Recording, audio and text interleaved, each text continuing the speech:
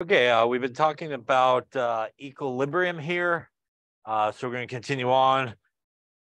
So last time we did some examples, again, really of sort of Kc and Kp. And remember, they're both equilibrium constants, and really any K value is an equilibrium constant. Doesn't really matter what the little subscript is. They are all basically your products over your reactants. And again, here, as we've talked about, you do want to make sure that you take the coefficient as well. So the coefficient in the balance equations should be the exponents when you take something like the concentration, or if you're dealing with pressures, when you take partial pressures to do that.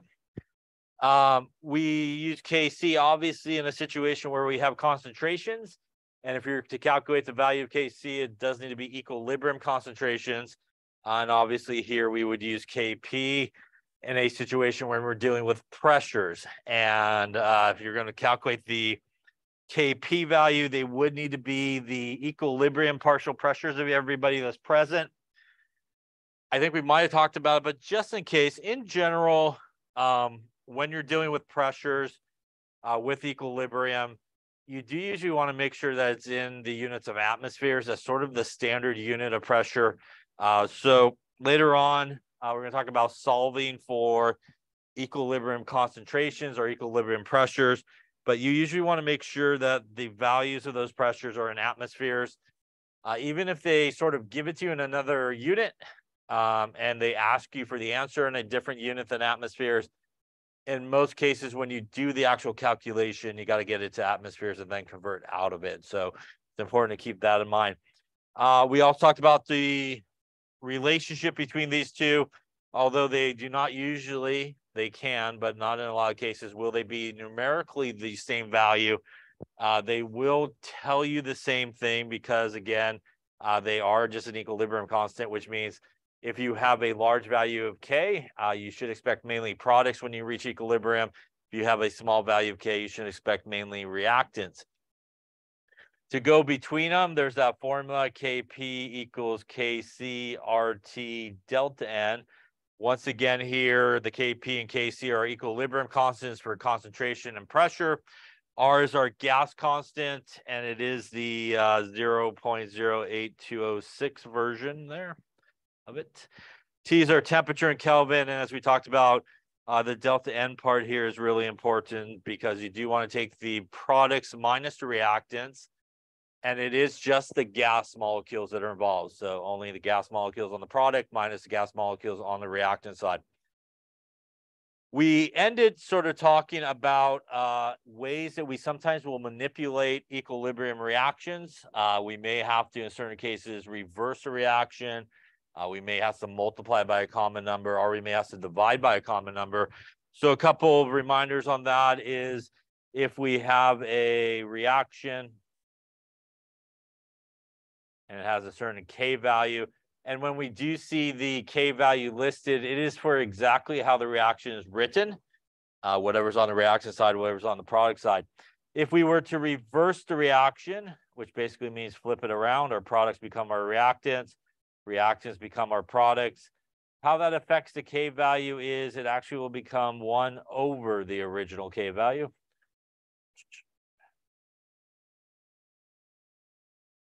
And that's because, again, we basically flipped our products and our reactants. So the fraction basically flips upside down on its head.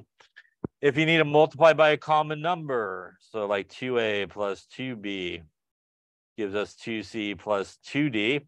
How that affects the K value is the K would then equal this guy squared. So whatever number you multiply by, that's how you would square them.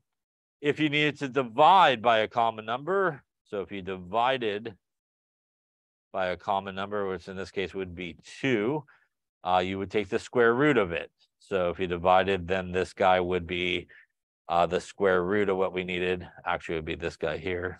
Thank you. So it would be that. So it would be the square root of that guy at that point. And lastly, if we had two reactions that you added together,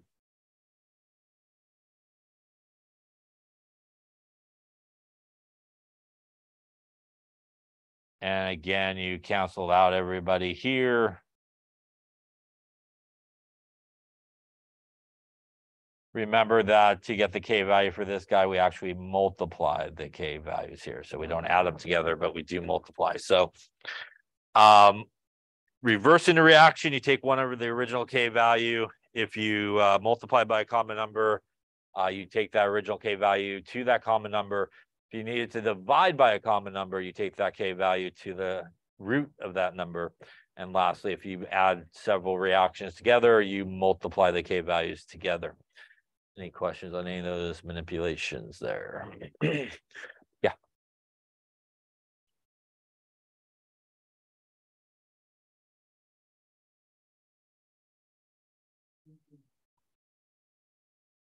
Because I was just using the example that was there. So originally, here when we multiply by 2, originally this was K1 I had there. So we would take K1's value and square it. And then I was just using the same equation, so I didn't have to rewrite it. So when we divided by 2 going from here to here, we would take the square root of whatever this K2 value would have been in that case. So I was trying not to write it twice. Other questions? Okay. All right, so let's do a couple here, just a couple more to make sure. So we're going to be looking for the K value here of the top equation based on the 2 bottom ones.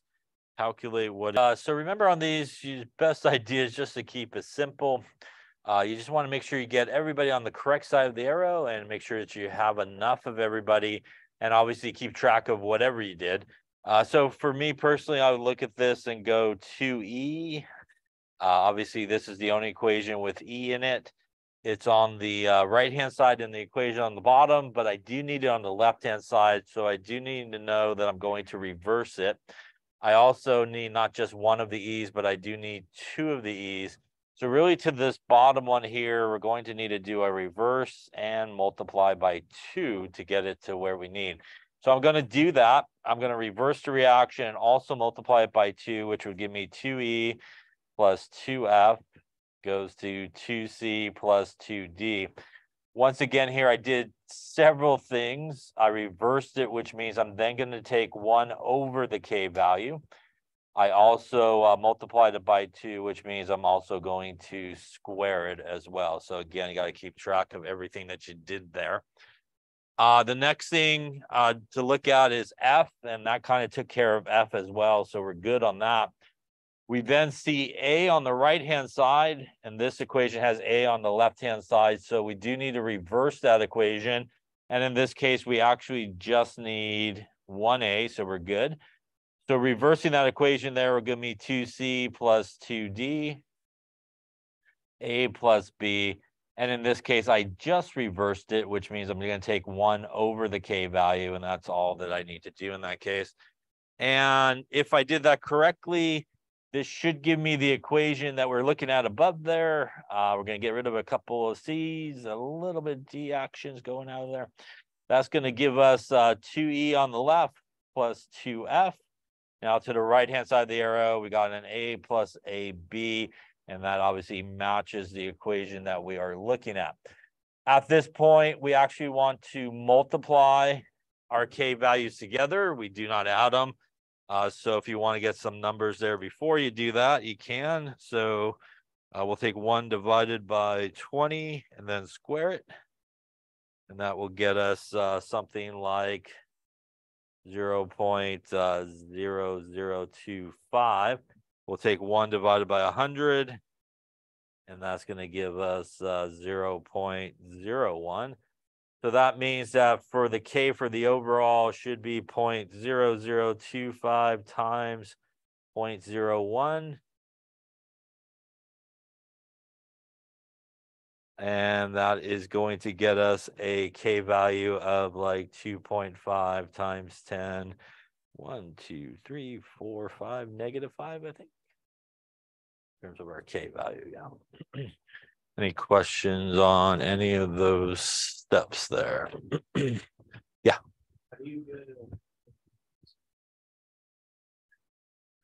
So whenever you have to reverse a reaction like this, so you need like the products on the reactant side or vice versa, What that does to the K value basically is it takes the inverse of it. So 1 over the K value is always what you do when you reverse a reaction. So kind of like in delta H, when you reverse a reaction, you change the sign. But here with K, what actually happens with the K value is actually 1 over the K value is what you end up getting. Other questions? Try one more here, make sure. All right, so we're going to shoot for the top equation here based on the bottom two.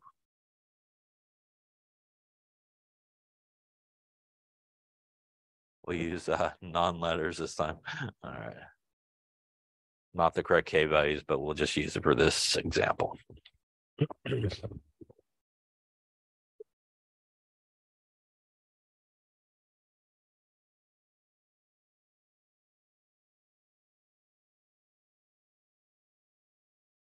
Okay, let's take a look. So same approach. So here I got N2 on the left, and I do have it on the left, but I do not have the right amount of them. I do need 2, and I only got a half. So to get me to 2, I actually need to multiply this guy by 4. Yeah, we'll do that.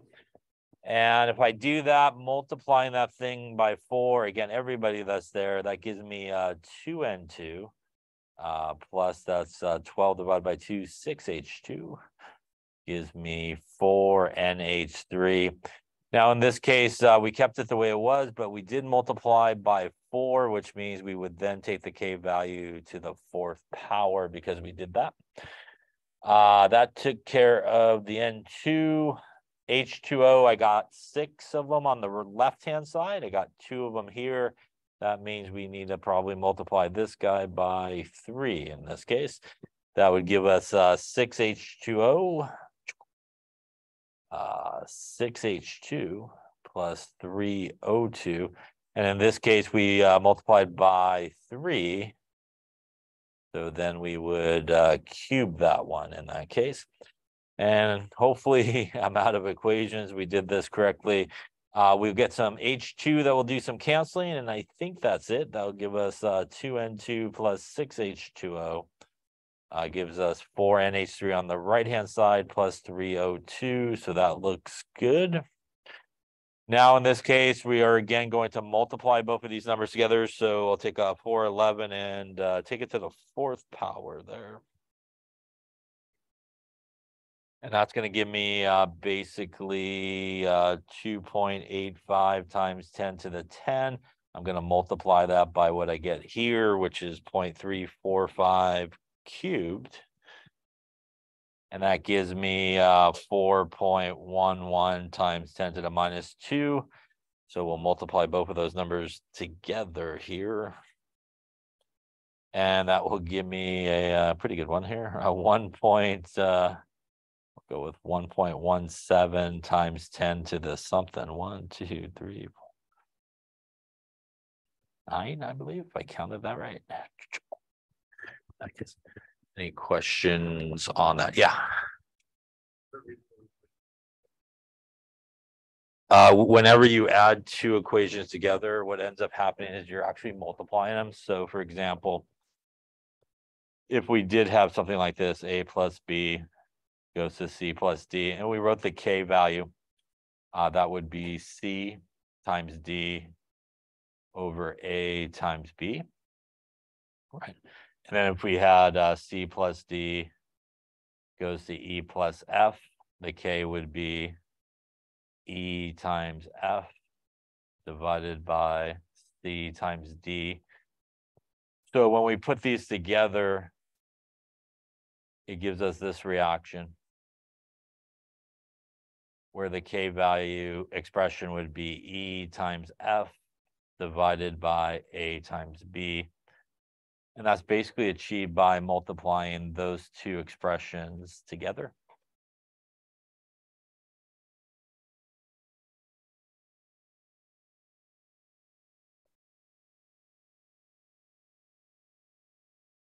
So when you multiply those together, they cancel and it gives you this E and F and A and B. So that's why when we add equations together, we actually multiply the K values rather than add them in that particular case. Other questions? All right, questions on obviously how to solve these, manipulate them. You might have to do that. You might have some problems.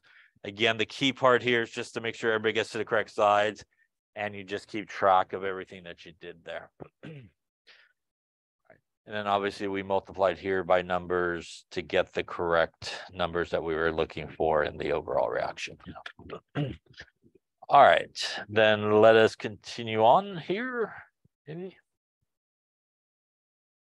All right, so these are kind of summarizes what we've been doing. Again, when we do write the equilibrium constant expression, which is the K, we do typically express it in one of two ways, either as concentrations, which are molarity, or if they are pressures, again, it does need to be in atmospheres. And remember, right, 760 millimeters of mercury, 760 torr is in the atmosphere. So again, those are some other common units. We do include only, as we talked about, aqueous stuff and things that are gases. Anything that's a solid or a liquid is not included in the equilibrium expression. It is one of the few things in chemistry where there are typically no units, so it's just a number.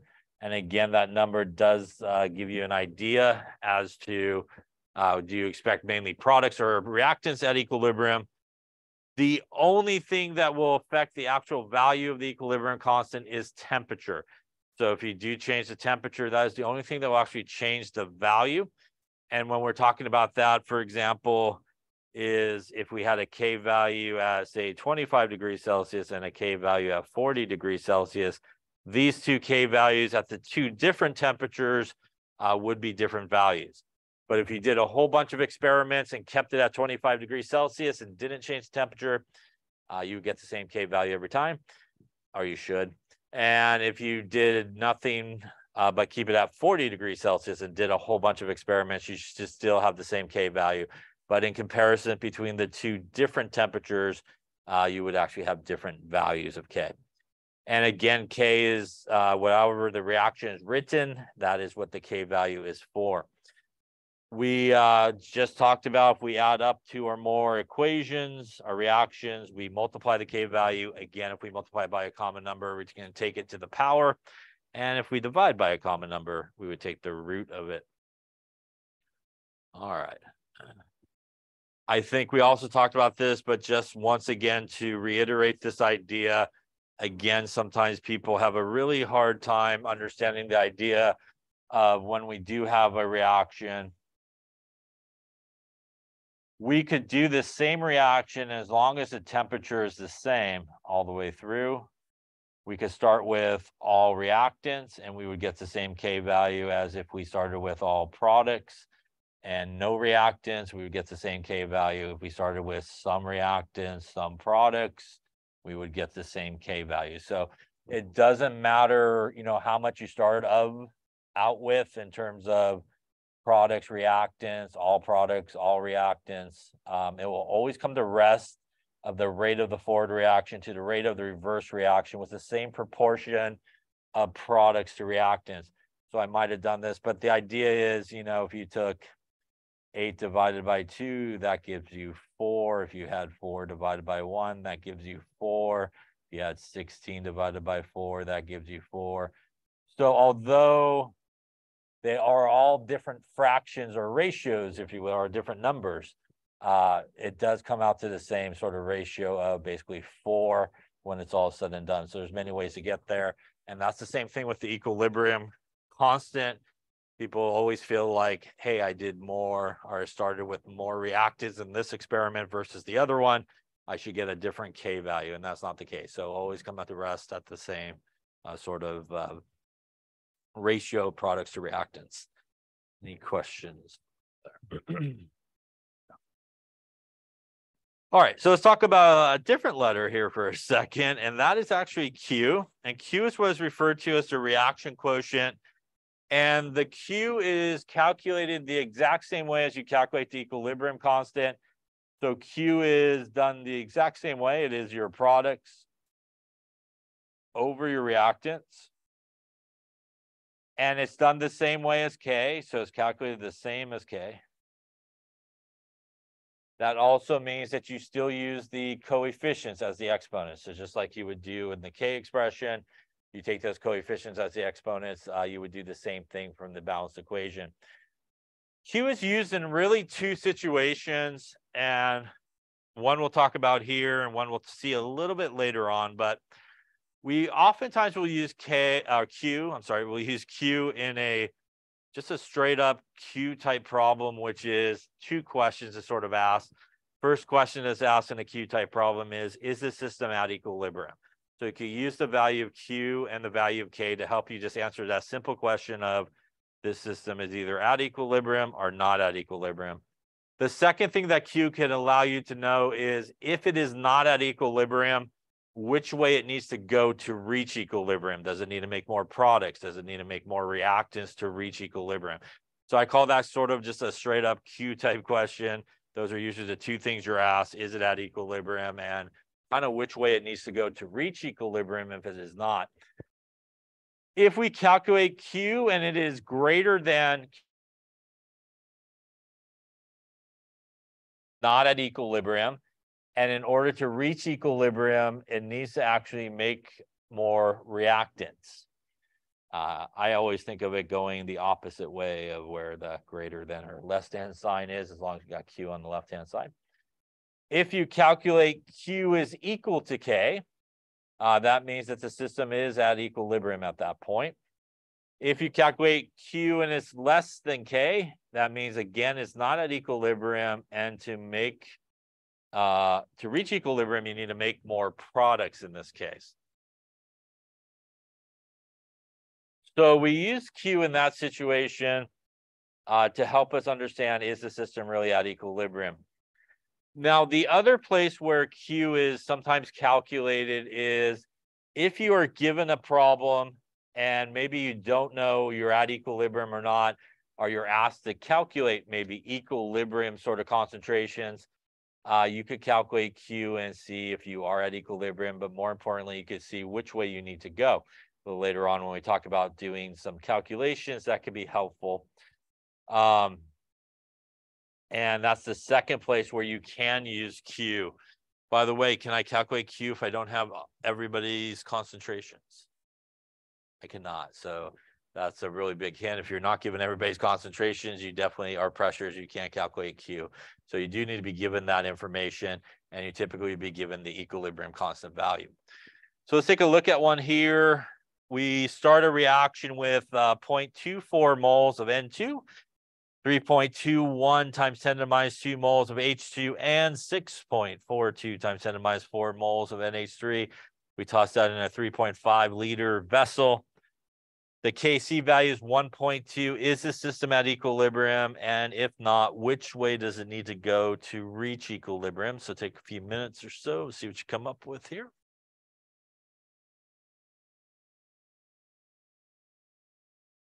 All right, let's take a look. So once again, Q is calculated the exact same way as you would do K. So in this case, Q would equal our products, which is NH3. And we would square it just like we do with K using the coefficient. That would then be divided there by N2, which coefficient is 1, and our H2, which the coefficient is 3. We do need the concentrations, and here we have moles and volume. So we do need to convert everybody into molarity by taking the moles divided by the volume. So let us do that for each of these here. So we have an N2, and our N2 is 0.249, looks like. Moles divided by the liters, which is 3.5 liters. And that gives us 0.249 divided by 3.5. And we'll call it 0.0711 molar. We'll do the same thing for H2. H2 is 321 there. 3.21 times 10 to the minus 2 moles divided by 3.50 liters. 3.21 exponent -2 divided by 3.5. Going to give us 0.00917 molar. And lastly, we will do it for NH3 here, which is, I'll come down here, NH3. Looks like 6.42 times 10 to the minus 4 moles divided by 3.50 liters.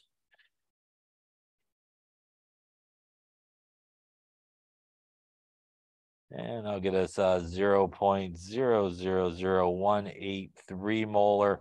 We now have everything we need to go into our Q expression. So we'll put our numbers in.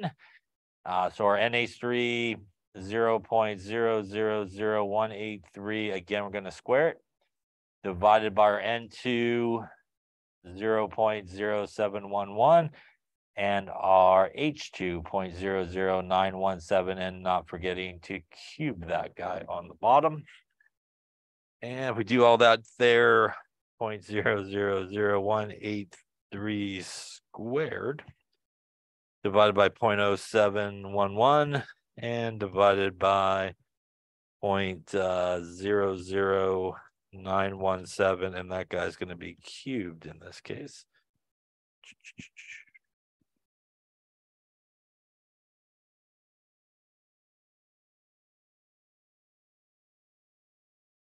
Going to give us a Q value here of 0.611. First off, any questions on that calculation there? We now want to compare our Q value to our K value. And in this case, our Q value is less than, greater than, equal to. It is less than. It will head opposite of where that's pointing. And that means that we actually will need more products here to reach equilibrium. Yeah. Any questions on that there? So this type of problem here is what I would consider, like I was saying earlier, kind of just a straight up Q type question. Those are usually the two things that they ask you in these type of questions is, are you at equilibrium? And if not, which way you need to go to reach equilibrium? Any questions on reaction quotient? We do see it pop up in a number of places and a few chapters here.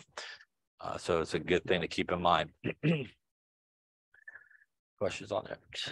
All right. All right, then we should then talk about really the big calculation of the season here, which is calculating equilibrium concentrations or pressures. So if we are not given equilibrium concentrations or pressures, but we're given initial concentrations or pressures, we do need to calculate it. And usually when we do this, we will have one sort of unknown, and that unknown is usually represented with an X. And we use that to calculate the change that's going to occur in this reaction. So the way that we do these type of problems is we use what is referred to as an ICE table. And an ICE table stands for initial, change, and equilibrium. Ran out of room there, but that's equilibrium basically. Go this way. There you go. Equilibrium. Now you might have used ICE tables when you did things like limiting reagents. Anyone? No, nobody teaches it that way. They should, because then you'll be prepared when you come here and you've seen it before. All right, but if you haven't used it, we're going to talk about how we use this type of situation. So what happens is we are going to basically have a reaction. Choose our generic type of reactions going on here. A plus B goes, say, to 2C in this case. All right, we got like a K value that's like, say, 58 or something like that.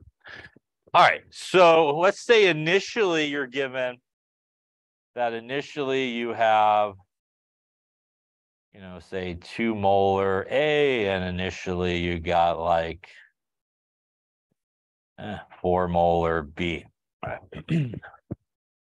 So what's going to happen in this situation is you're going to do the ICE table, and clearly nothing is going to work right if you do not have the right reaction. So, or the equation. So the equation is really important, and it should obviously be balanced. So you want to make sure that you write the correct reaction or equation down. In future chapters, you'll need to kind of come up with the equation yourself. So you always want to make sure you got that equation and it's balanced. So initially here, and that's what the I stands for, we would use our I, and we would put our initial concentrations in, which would be 2 molar, I think, for that guy, made 4 molar for that guy. Now, in this particular problem here, we did not have any information about C, right, which is our products. So it is safe in those cases to assume that you're starting with nothing on that side. So if you're not given any information about the products, it's pretty safe to assume that you are done in terms of products. You have nothing going on. The change here is really the thing that we are looking to solve for in most ICE tables, is the change ultimately. And that usually will allow us to solve for everything that we are actually looking for. So we want to think logically about what's going on in this situation. So logically speaking, if I have all products and I have no reactants, I said that backwards. Let me say it the right way this time. And logically, I'll cut it out later in the video. It'll be okay. So logically speaking, if we started with all reactants and no products in this case, we would expect this reaction to head in which direction? It should head towards the product side, right, to the right-hand side. That means as this reaction is taking place, should we expect more reactants or less reactants? Less, right? And we should expect more products to be formed. So in an ICE table, we represent sort of the decreasing of concentration or pressure with minuses, and the increasing in concentration or pressures with plus signs. And the unknown part of that is actually how much is changing. And we represent the unknown with an X. So the unknown part here is actually represented with an X. So this is going to be minus X. This would then be minus X because it's decreasing. And this would be plus 2X because it's increasing. The other really important part of doing this ICE table like this is, as you might have seen there, the 2 came from the coefficient.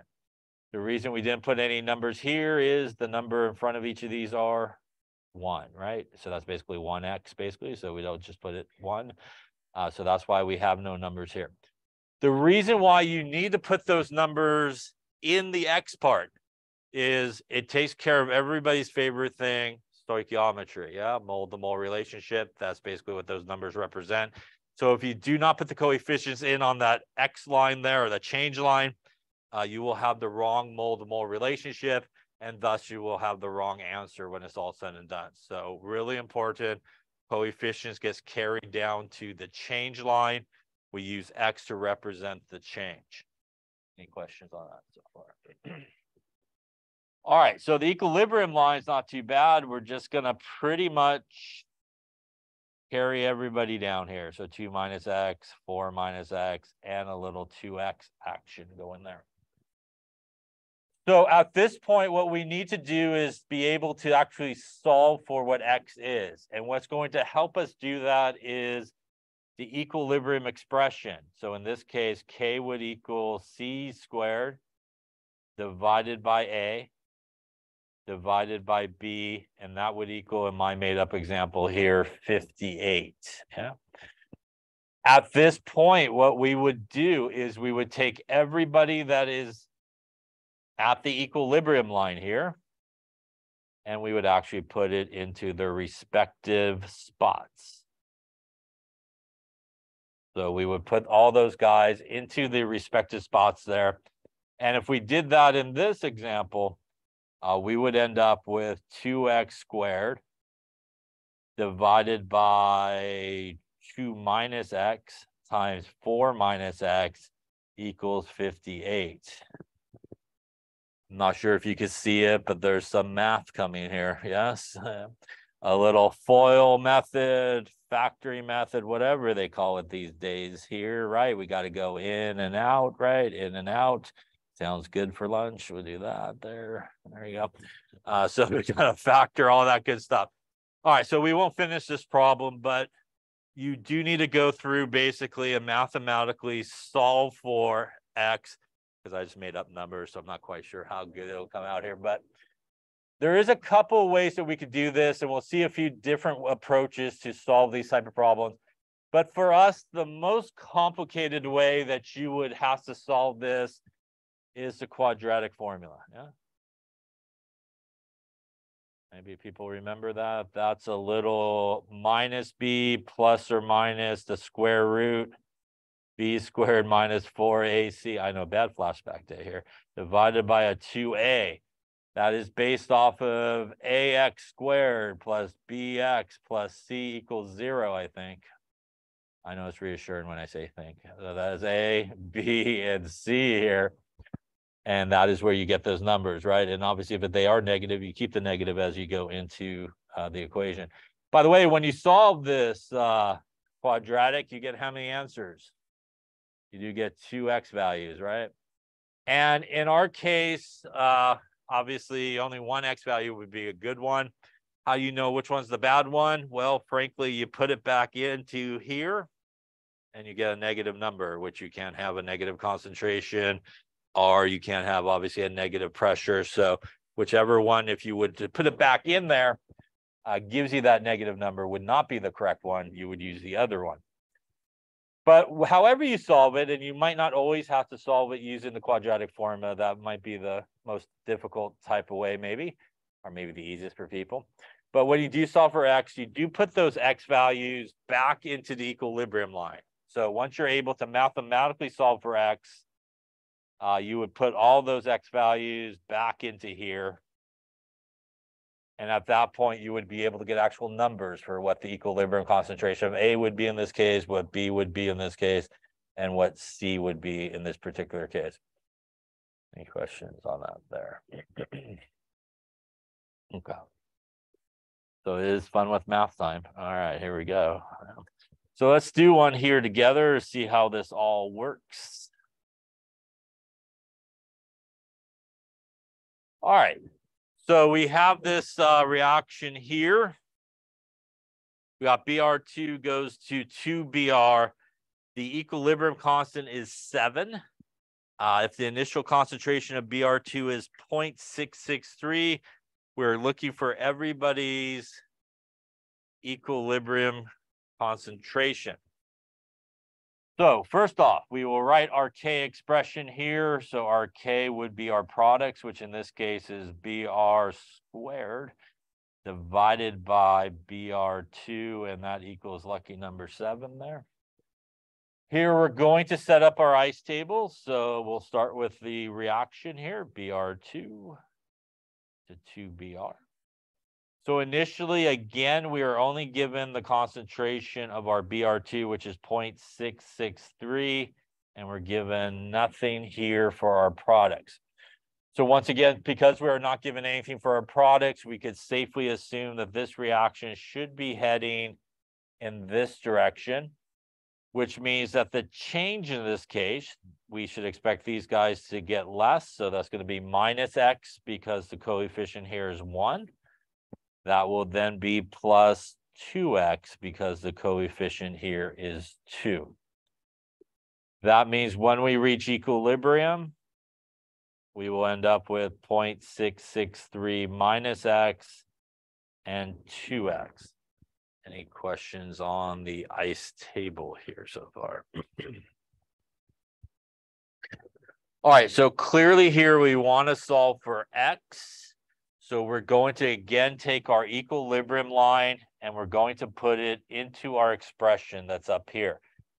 So that is going to give me 2x squared divided by 0.663 minus x, and that is going to equal 7.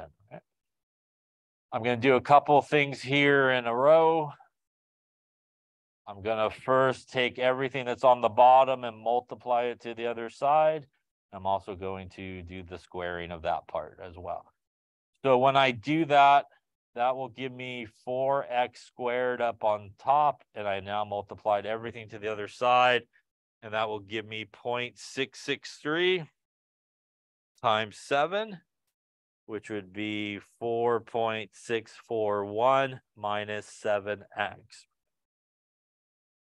Any questions on that there? I'm now going to combine everybody to one side of the equation. it doesn't really matter, but most people keep the x squared positive. You don't really have to, but most people do keep that x squared positive. So that means I'm going to take everybody here and pretty much bring it to the other side, right? So that would then give me 4x squared plus 7x minus 4.641 is equal to 0. That is my quadratic sort of equation. That is going to be my A value, my B value, and my C value at this point, right? All right. So if we go into the quadratic here, which again is x is equal to minus b plus or minus the square root of b squared minus 4ac divided by 2a, that will get us minus b, which is minus 7, plus or minus. If you do everything that's inside the square root part on your calculator, I'm going to do right now. Let's see. That is 7 squared minus 4 times a, which is 4, times c, which is negative 4.641. That is going to give me 123.256 inside the square root. I then will take the square root of it, a little square root action, and that is going to give me 11.10 if you take the square root of that. That will all be divided by 2 times a, which is 8, I believe. Try that without the calculator. We'll hope for the best. Any questions on that? So the 123 comes from putting in all the numbers here before you take the square root. Yeah. After you take the square root, 11.1, basically. This is going to give us 2 values. We're going to do the positive part first, so we'll go plus first. So I'm going to take minus 7 plus 11.1 and divide it by 8. And that's going to give me an x value of 0.5125. I'm going to then do the subtract version of it. Maybe. So I'm going to do this guy next. And that's going to go minus 7 minus 11.1 divided by 8 gives me a x value of negative 2.2625. Any questions on any of that math there? All right. These are our 2 possible x values, and only one of them is a good one. The one that is the bad one is probably it is the negative, because technically if we took this negative and put it back into here, I'm going to get a negative concentration.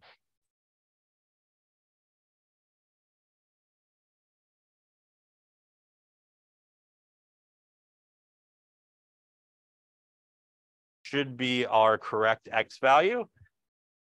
So that x value of 0.5125 should be a winner.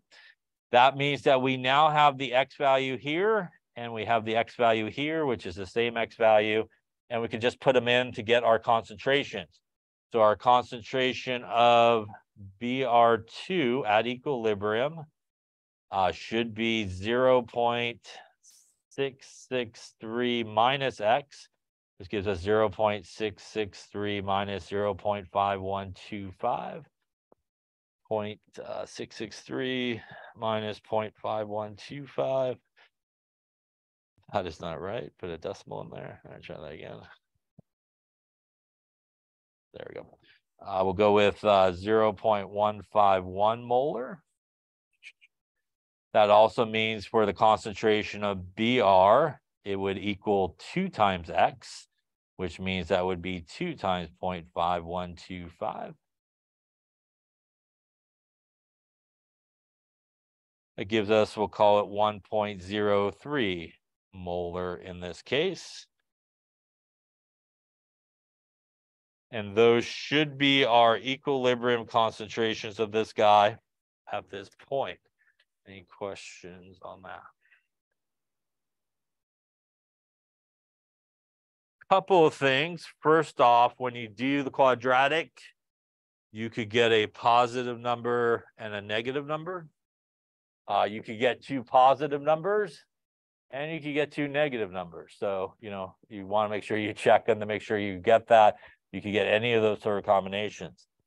The other thing that's really nice about this is it's math, which means you could kind of check to make sure you didn't screw up. How could I check to make sure I didn't maybe screw up anywhere?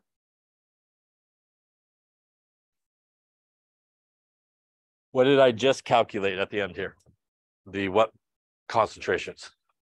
Those are now the equilibrium concentrations, right? Which means if I take those equilibrium concentrations and I throw them into here, what number should I get? To get about 7, yeah? And if you do, you'll get about 7.02, which is pretty close. Won't be exact, but it should be pretty close in the ballpark. It's a good idea if you got the time to throw those numbers in there to make sure you didn't screw up. I would say this is a fairly easy quadratic one. There's much more complicated ones, a lot more factoring going on and stuff like that, that you could make a mistake somewhere. So at the end, it is a good idea to throw those values back into the equilibrium constant. And again, you may not get exact number on the nose, but you should definitely be in the ballpark with rounding a little bit above it, maybe a little bit below it, but it shouldn't be significantly different when it's all said and done. Any questions on that there? So let's talk about a couple other important things to keep in mind as you go through these type of problems. First off, this is what we were talking about earlier when we were talking about pressures. You could absolutely do this type of calculation with a Kp value and partial pressures as well. So you could do that in an ice table. And that is definitely the time when if you were doing an ice table with pressures, you want to make sure they're in atmospheres and do the ice table part of the calculation with it in atmospheres. Again, even if they give it to you in some other unit and want the answer in some other unit, you got to put it in atmospheres when you go into the ice table. So it has to be in atmospheres if you're dealing with pressure in the ice table, and then you got to do the conversions afterwards. Excuse me. The second important thing here is this is another place, these type of calculations where Q that we just talked about could come into play. If you are given the concentrations of everybody, so remember in an equilibrium situation, you could start with everybody. You have a little bit of everybody there to begin with. You want to first determine whether or not you're at equilibrium. The answer would probably be no, because it wouldn't be much of an equilibrium problem if it were at equilibrium to start with. But more importantly, let's say we did Q and it said, and you're not at equilibrium, but to reach equilibrium, you need to make more reactants. Which part of my table would change?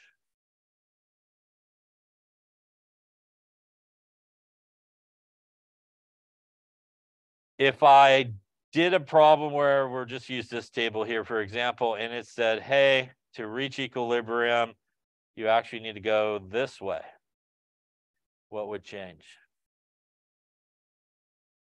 If we're going to the left-hand side, the amount of reactants, are they increasing or decreasing? They are increasing, which means instead of minus, those guys would be pluses, and the amount of products would be decreasing, yeah? So you could be heading in the other direction, which means your minuses and positives would actually be reversed in that case. I would say it's probably a rare case that you come across maybe something like that, but you can. And that's why it's important to calculate Q in a situation if you are given like kind of everybody's initial amounts. Not so much in these type of problems to tell you whether or not you're at equilibrium or not, but to tell you which way you're actually going to reach equilibrium, so you can feel confident about that. I would say probably in 98% of the time, you could go on autopilot and go, it's going to the products, but there are some cases where it might be actually going in the other way. So you do want to keep that in mind as you're doing it. Any questions on that stuff there? All right, I did one. Now you do one. There we go. All right, let's see this one here. We're starting with 0.5 moles of H2, 0.5 moles of I2. We're going to toss those into a 1 liter flask. What is the equilibrium concentrations of everybody? How you're doing? So obviously we got some concentrations here. We want some equilibrium concentrations at the end. So we'll write our equilibrium expression, which should be our products, which is HI. Again, we want to square it because of the coefficient, divided by H2 and I2, and that's going to equal 54.3. We obviously need to convert these guys into concentrations, which is not too bad here since it's all 1 liter. So the concentration of H2 would equal 0.5 moles divided by 1 liter, gives us 0.5 molar. And our I2 would be the same in this case, 0.5 moles divided by 1 liter. All right. Any questions so far? All right, I'm gonna flip the page here, so I got some more room to write. Let me just rewrite the equation. We got H2, I won't use those arrows, plus I2 gives us our 2HI. Once again here, we got the K is 54.3. All right, so we're going to do our ice table. So initially here, 0.5 molar, 0.5 molar for that guy, and 0. Here we do not have any products, so like we've been talking about, we can safely assume that the reaction is heading to the right-hand side. That means our reactant should be minuses, so it's going to be minus x, and our product should be positive, which would be plus 2x. Once again, we want to make sure we don't overlook the coefficients there. Taking everybody down here to our equilibrium line, going to give us a 0.5 minus x, 0.5 minus x, and 2x. Any questions on the ice table or anything? That once again is going to go into our equilibrium expression that we wrote on the other page there, which was our HI squared divided by our H2 and our I2, equaling our 54.3.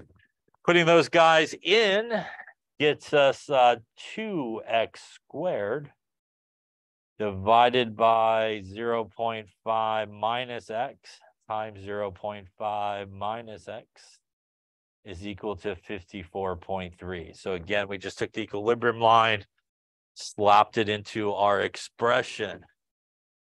Now we're going to solve it mathematically here. And if you had all day and you like the quadratic, you could do that with all that factoring.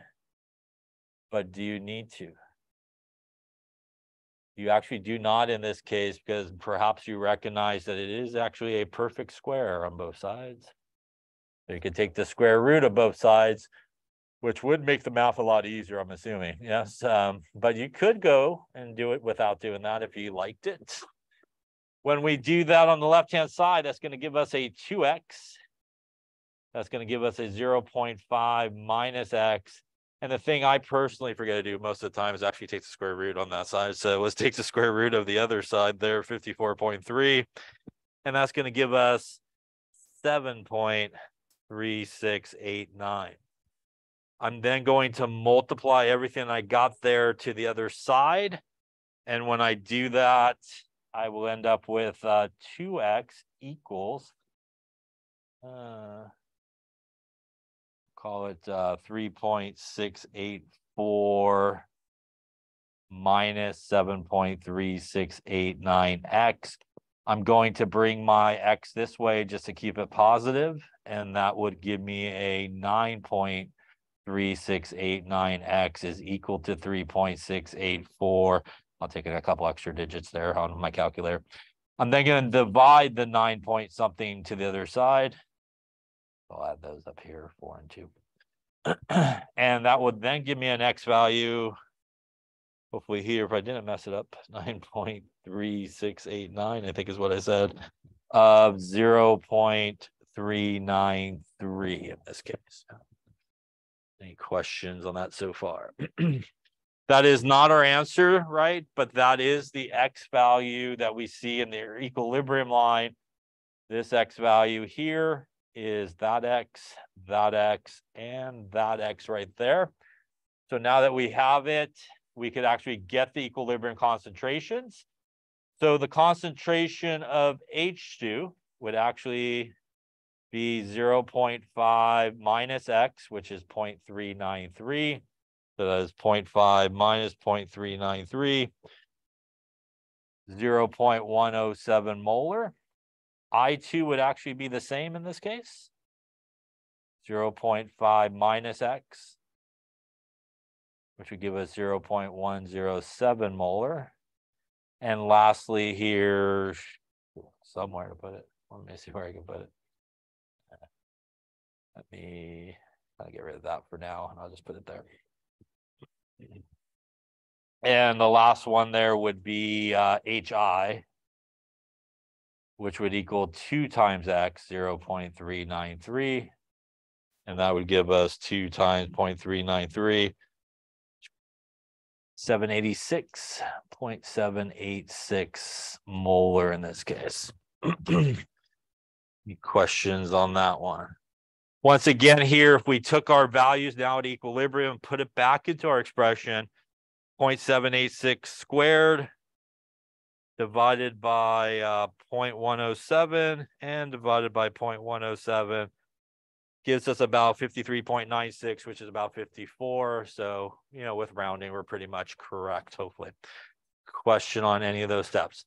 So, don't overlook the easy move. Yeah, you don't necessarily have to do the quadratic in every sort of situation, but you could, and it should give you the same answer if you chose to do it that way. Any questions on that? All right, we'll lay it up there for now.